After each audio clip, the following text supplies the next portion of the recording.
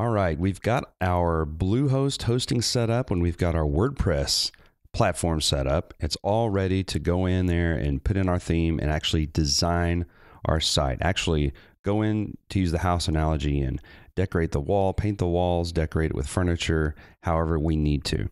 And so with that in mind, let's take a little break here and let's just talk about the do's and don'ts of designing your artist website. So the number one goal, and as with anything, we should go back to the number one goal. What do we want to accomplish? What's the number one thing we want to achieve with our website? Well, it's not social sharing. It's not, making your grandmother proud of you, which is a great thing. But the number one goal of your website should be to begin and to nurture a relationship with your audience. Who is it that's buying your art? It's your audience. And as an artist, your audience is the most important business asset you have. And so to that end, your artist website should be a tool to not only get the attention of people, but to filter in the people that are your audience, the people that love your work and want to share it and buy it, and then to continue that relationship with them. And we'll talk later specifically how to implement things on your site to make that happen. So everything else to that is secondary. Fancy, flashy things that you might want to put on there, having other stuff that kind of detracts from your art, all that stuff, that is secondary. So talking about the don'ts, with that in mind, here are the don'ts of your artist website. Don't treat your website like an art piece of its own. I made this mistake early on. When I was just kind of getting into web design, I was getting into Flash and animation. And so I had this sort of elaborate animation when you first load up my site. And it was kind of it was overwrought. And what I should have done was allow people in there really quickly to see my other animations. As it was, people couldn't hardly even get past what I had on there. So that was a mistake I had made. Don't do that. Let your art stand on its own. Also, don't clutter up your site with junk, just a bunch of stuff. Don't put ads on your site. Sometimes you go to artist websites and they have like AdWords on there for something completely unrelated to your art. Don't do that. Don't have other, useless stuff like trivia, and for goodness sakes, don't play music when people first go to the site. That really irritates people. So just make it, don't clutter up your site with needless things. Also, like me, don't have time-consuming animations before your work appears. Sometimes you can get kind of crazy with intros and flashy things and even sliders that rotate to and fro. Animated GIFs. So if you do have those, have them just very tastefully and have them support the art. Don't let them keep your audience from seeing your work. And don't have a colored background. Just have a nice white or very neutral background. I really recommend white if you have a lot of high tone work, just use whatever background complements your art. So, if your favorite color is like a brilliant purple, just let that be your favorite color. Don't let it be the background of your website. You don't need to make that statement. And don't use a lot of different fonts. This isn't the mid 1990s when people just started going crazy with fonts on their computer. Stick to 2 fonts, very clean, very minimalistic. And don't, for goodness sake, make your art so large that it loads slowly.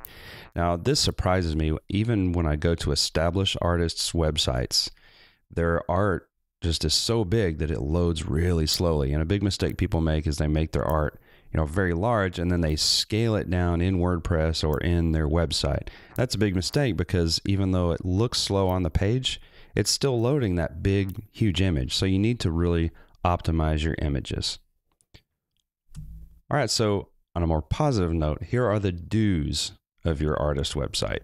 Do make your website like a museum that shows your work in the best way possible. Think about a museum. Every museum you go to, it's clean, it's really modern, the architecture is all devoted to the walls, the blank walls, the nice, clean, white neutral walls that show off the work in its best possible way. That's what you want your website to be. You want it to be like a museum that shows your art in the best possible light. You do want to give your visitors a pleasant experience. And there are several things that go into that. The clean design, like a museum. When you walk into a museum, it's just very pleasant. You look around and it's aesthetically pleasing. You have plenty of white space. Don't cram everything together. Put space in between stuff. And also, be sure that the website loads really quickly.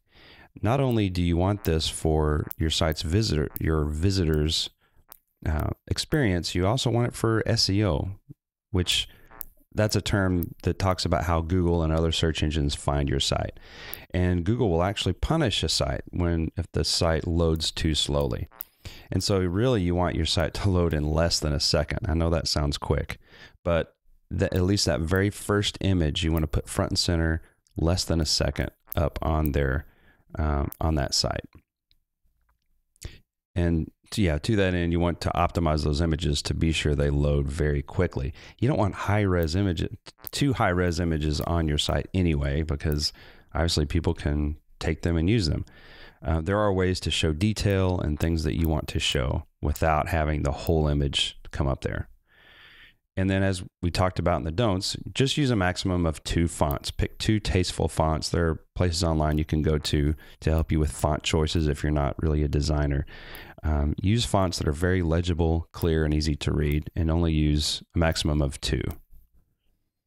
Offer plenty of information about your work, offer your prices, offer up information about you.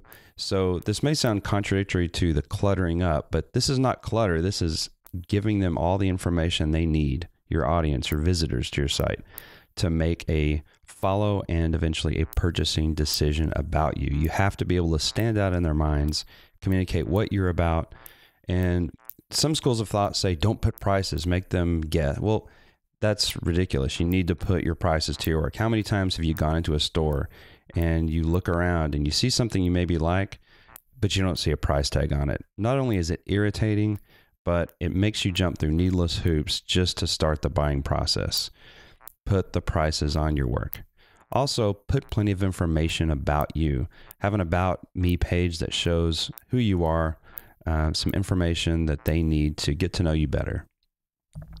And then finally, just overarching principle, give them a reason and give them an opportunity to further the relationship.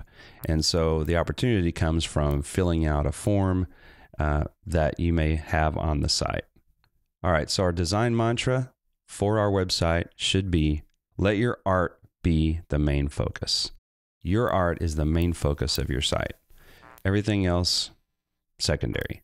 So this is a good example of a site right here. Just the art is front and center. It's very clean, lots of white space, neutral background. And then also don't forget the number 1 goal that we talked about earlier, which is to further the relationship with you. And you're going to do that by giving them a chance to leave their email on your site. So this is an example of a sign up to get a newsletter. So you want them to be able to sign up to see further work from you. And in this case, this is a good example of a case where they offer sneak peeks of new work before anyone else gets to see it, and then exclusive online discount codes. So there are very rare instances when I would recommend artists discount their work, but this is one possible instance. In order to be on their email list, to be able to contact them, it's fair to say to offer a discount for that or some other incentive. There are a variety of incentives you can offer. But anyway, that's a whole other subject. Suffice it to say, give them a chance to leave their email, to show their interest, and to further that relationship, which is the number 1 goal of your site. All right, so with those do's and don'ts in mind, I'm going to walk you through the next lesson through actually uploading our theme and adjusting our site and uploading I'm going to create an example website and upload some work. And so walk you step by step through creating an actual gallery site. And it's going to be pretty minimalistic. There's stuff you're going to want to do to it afterwards, but this will definitely get you started in the right direction.